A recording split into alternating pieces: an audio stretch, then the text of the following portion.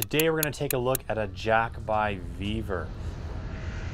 Now this is a really cool jack if you have to lift up your car or your truck or any kind of vehicle for that matter, even a trailer. This has a maximum height of 15 3/4 inches high. So when you inflate this thing, it shoots up incredibly fast. There is a little bit of assembly involved here when you do get it. Comes with the two handles disassembled as well as this piece right here. All you have to do is screw on these 6 screws and nuts and you're good to go. The other thing you have to do is just put this little hose onto this fitting, but really you just need a wrench. It comes with the Allen key for the screws and that's it. This thing is a lot heavier than it looks. It is got some serious weight to it, so keep that in mind. This is more designed for your car.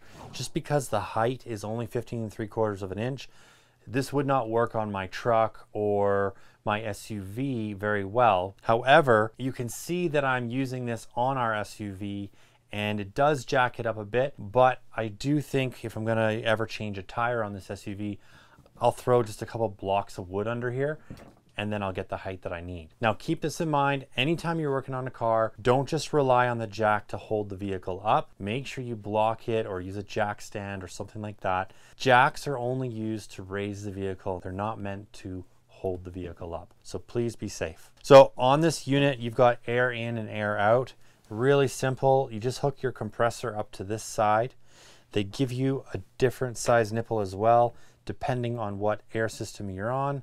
But most people are on this one right here. So all you do is hook your hose up to this and open it up. This will fill up incredibly fast. So the first time you use it, just crack it open very slowly just to get a feel for it. As well as you don't want to jerk that vehicle up in the air. It might slide sideways or something like that. Just be very controlled with how you adjust this and how fast you're raising your jack. Now once it's raised and you're done doing your work, changing your tire or getting underneath the vehicle, make sure this is in the off position. Then you want to open this valve very slowly and all the air will come out of this valve, lowering the jack. So it's a really slick system.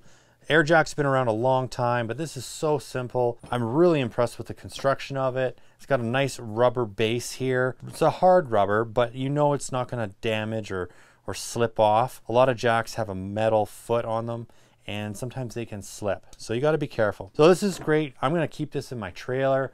I know that if I blow a tire, I can just pull this out, jack it up in no time flat. The difference between jacking with this and your typical hand jack is astronomical. This is seconds, whereas the other one takes, you know, a few minutes. You got to get it out and jack it up. The only downside is you do have to have a compressor, so keep that in mind.